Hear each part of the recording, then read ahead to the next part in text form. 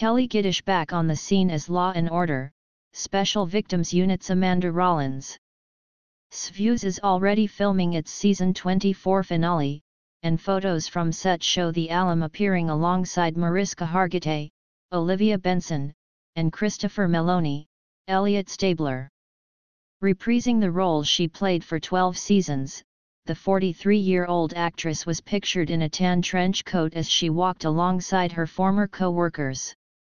People confirmed Giddish would be stepping back into Rollins' shoes for the season finale after she departed SVU in the show's fall finale last December. Fans last saw her character have a happy ending of sorts on the series. Rollins tied the knot with Assistant District Attorney Dominic Carisi, Peter Scanavino, and her home life may be the focus of her return to SVU.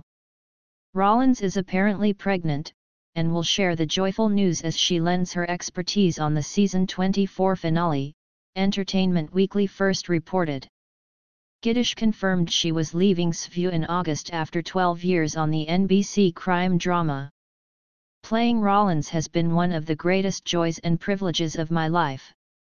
I've been so fortunate to be a part of the Law & Order family for the last 12 years, Giddish said in a statement to People at the time. There is simply no other character on TV like Rollins.